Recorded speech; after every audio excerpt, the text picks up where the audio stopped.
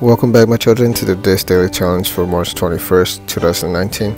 Today's a race event at Deathbat Alley using Beach Bro and Rock Stumper. This is my first attempt, and I feel like I might have a little trouble, but I'll see about it. Okay, so my first power is a Fireball, and I forgot that this is not Beach Buggy Racing 2. Meaning in Beach Buggy Racing 1, if you use the Fireball in close range, you'll get affected as well. So I'm using some speed, and nice, that was a nice high jump. Damn it, they electrified me.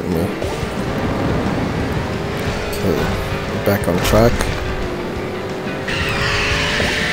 Damn it, that attack, they made me explode. Okay, so fortunately I'm gonna use the beach balls now. Not the best place, but now I have this guy to get rid of. Oh, and he got rid of himself for me. I didn't have to do anything. Okay, I'm gonna lay this chicken trap. Doubt it's gonna do anything, but whatever. Damn it, I attack again.